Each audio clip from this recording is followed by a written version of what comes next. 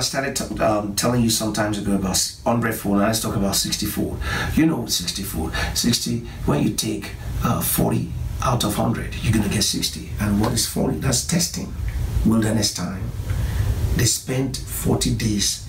They were supposed to spend 40 days in the wilderness, and 40 days ended to be 40 years. There are people that have no wilderness experience. You know that Elijah also has his own 40. You know, it was there in the wilderness for 40 days, you know, without food. You know, and Moses had his own 40. And you know what Moses did after his 40s were done? He experienced the 40. If I did it twice. And Jesus also had 40. So those who doesn't have the wilderness experience at the 60s. And the wilderness experience is needed for you to enter the promised land. You know, because you need to go beyond the wilderness. All of these things God meant so much by it. I don't want to go into details of that, but I don't know, maybe you're present in your wilderness experience. The song is almost, who is it that cometh out of the wilderness? You come out of the wilderness as a star, as a shining, brighter star. If you're on the lost side and things are looking as if, you know, they are turned upside down, that might be your wilderness experience.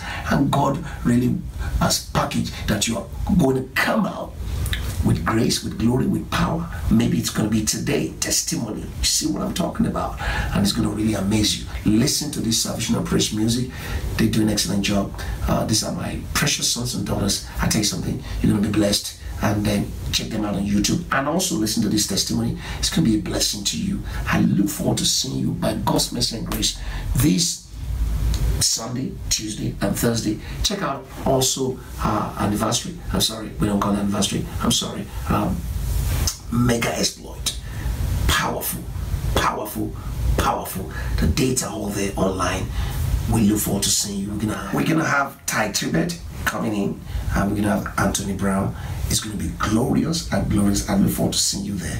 God bless you. Praise God. Hallelujah. First of all, I thank my father and mother in the Lord, especially my father in the Lord, for giving the opportunity to serve as the leader of the BFI. Thank you, Lord. And I appreciate God for what happened yesterday. To be honest with you, I did not see it as a big deal yesterday. But based on assessment of people, they said it was good.